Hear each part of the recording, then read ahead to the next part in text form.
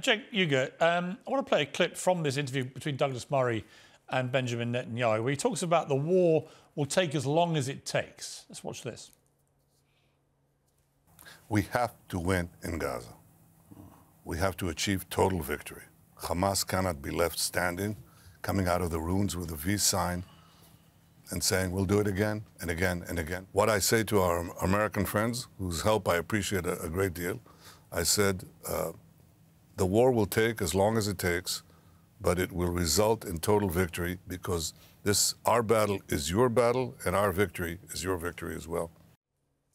Now, Jake, I saw today that one of his cabinet was suggesting that they believe 25% of Hamas terrorists have now been killed and 25% more wounded.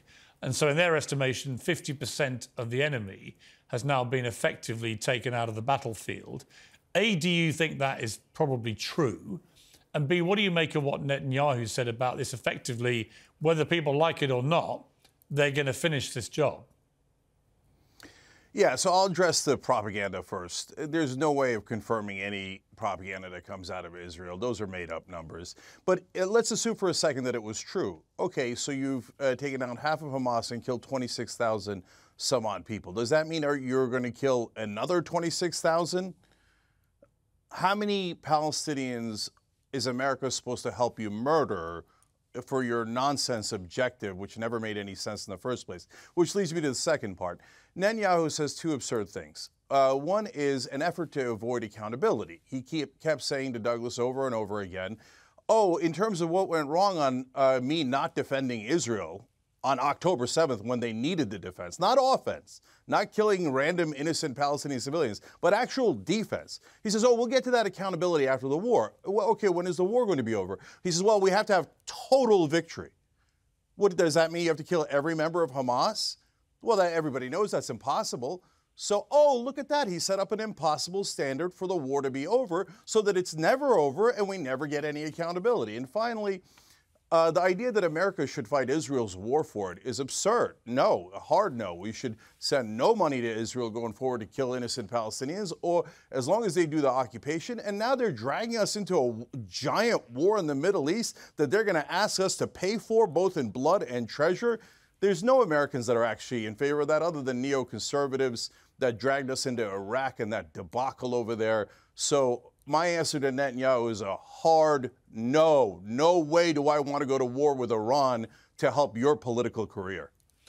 Dennis Prager, do you think Benjamin Netanyahu is long for this world as the leader of Israel? Because he's so unpopular domestically. The polls have never been worse for him. You get a feeling of somebody where the war is almost his last stand as leader. And in a very cynical way, if he stays in it long enough and can claim victory over Hamas, that might be his only way of maintaining power. It's hard to imagine another Israeli leader acting differently. There is this perception in the West, and I'm neither a Netanyahu fan nor a Netanyahu opponent, but it is hard to imagine an Israeli leader who would say, you know, Hamas butchered our people on October 7th, raped our women, burned families alive, want to destroy us, want to kill every Jew that they can find, but we won't respond militarily. In Israel, there is virtual unanimity. There may be disgust with that man individually. I have no idea. The British kicked out Churchill after World War II. People are very fickle about their political leaders. So I have no interest in what the polls are. All I can tell you is I can't think of an Israeli leader who would be acting differently. Yeah, I think that's probably true. Jake Uger, I want to talk about this disturbing report which has come out about the United Nations Relief and Works Agency, where there were murmurings about potential involvement of some of their members in what happened. We've now seen a Wall Street Journal investigation which seemingly establishes from a dossier, actually the New York Times as well, an Israeli intelligence dossier alleging that 200 workers from the UN RWA are Hamas or Islamic Jihad operatives, didn't provide detailed evidence. The dossier also alleged that 12 workers crossed into Israel on October the 7th with the Hamas terror group.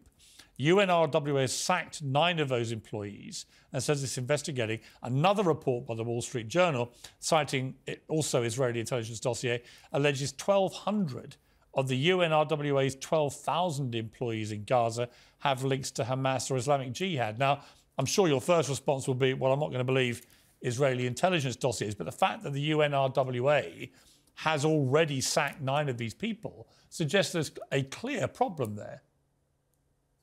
Yeah. So there's 2 different issues here, Piers. So first, you're right. I don't believe Israeli propaganda. They say, oh, trust us. There's hundreds of them. No, I don't trust you at all. The IDF and the Israeli government have an enormous track record of lying on almost every occasion related to this war. But okay, so you say there's 9 folks who've already been terminated, and that's fair, and that's definitely true.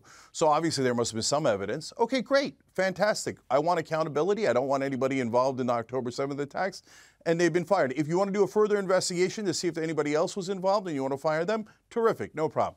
But that's not the real issue here. The real issue is the right-wing Israeli government hates this organization because they help Palestinians. There's now 500,000 Palestinians that are starving, and the only people that are helping them is basically this organization. And Israel thinks, now their right-wing government thinks, well, look, if we can eliminate the one organization that's helping Palestinians, they'll starve more. That way, when we bomb them, when we kill them, and we starve them, there'll be no one to help them. So that'll help us with our ethnic cleansing when we try to push them into Egypt, which several cabinet ministers, including their national security minister, have now said that is what they want to do, which is, of course, ethnic cleansing 101. So they're targeting this group to try to eliminate its funding, and it's working brilliantly. The Western powers don't actually want to help the Palestinians, so they're using this as an excuse to target the whole group. And one last thing that gives you a stark example of it. Let's say that there was 9 people or even a couple hundred people inside Israel who helped Hamas on October 7th. It's not impossible. There could be collaborators, right? So does that mean we should get rid of funding for all of Israel? It's an absurd idea when you apply it to Israel, but somehow it's not absurd when you apply it to this organization from the United Nations. Of course it's absurd. They should keep the funding but fire anyone who was involved. Dennis Prager, your response to this story? Well, first, let me just say, the idea that Israel wants to starve the Palestinians is vile. It is another left-wing atrocity on language, like Israel is committing genocide. Genocide has been raped, like the word racism has been raped.